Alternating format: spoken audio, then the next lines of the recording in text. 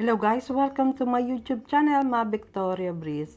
Another episode of baking, and we will do a pineapple cake with chocolated bits. You know guys, this is the ingredients that I have in the kitchen, so I will use it. And you know that I will be going back home in 2 weeks time. So whatever is in the kitchen, I need to use, not to be waste. As you can see, everything, all my baking equipment was been already sent in Philippines. So I can still bake. There is always a way to bake. This is my spare time. No working. So I'm looking what ingredients that I can make a cake, and this is what I found it. So let's get started. Our ingredients will be 2 cups of a plain flour, 2 eggs, 1 cup of veg oil, supposed to be 1 cup of sugar, but my sugar is finished already, so I didn't buy, and I have a optional like honey. Pineapple, which is a crushed, 2 teaspoons of baking powder, half teaspoon of salt, half cup of milk, and the chocolated bits, and of course we will use a bowl, and this is the baking tray that was left. So I always use the heart shape. So guys, let's get started to do our cake. What will be the result after this? We will beat the eggs and the veg oil to mix, and the honey. So we put the 3 ingredients, the eggs, the veg oil, and the honey. So we just mix until it will be lightened and fluffy.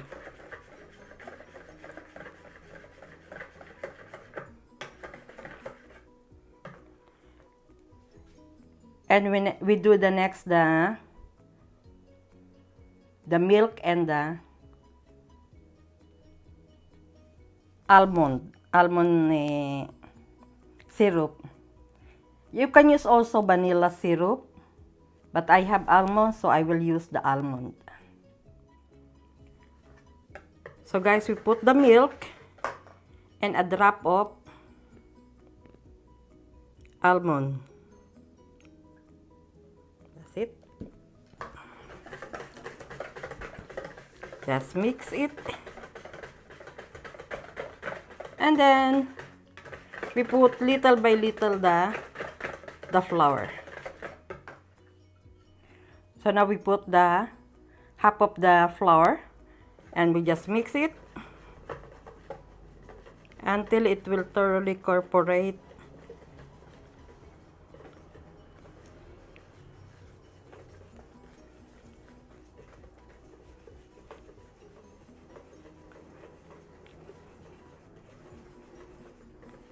And then the next is the half of the flour. We put again and just mix.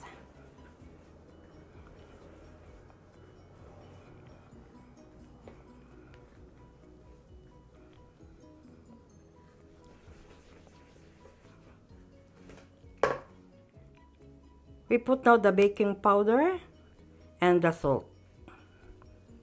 Just mix it until it's no lump on it. And now guys, we put the pineapple and mix it with the cake mixture. And the last one will be our choco chips, and ready to put on the tray. As long as you know what is the basic in doing the cake, you can put anything you want, fruits or something, cake, chocolate. You can do your own cake. So that's it. And we put now the choco chips.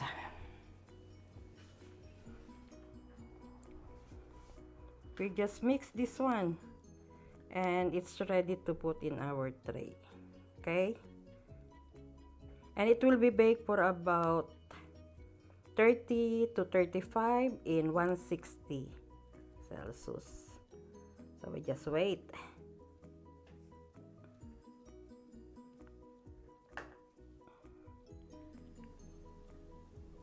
Our pineapple cake with chocobits is ready now to put in the oven. So it was inside the oven already, and we will just wait. We will check if it is 30 minutes, if it is already done. After 30 minutes, pineapple cake with tidbits is done. So we will just cool it down. So guys, please subscribe, like, comments, and share. Don't forget to click the bell button for notification in our next video. Thank you once again. See you later. Bye.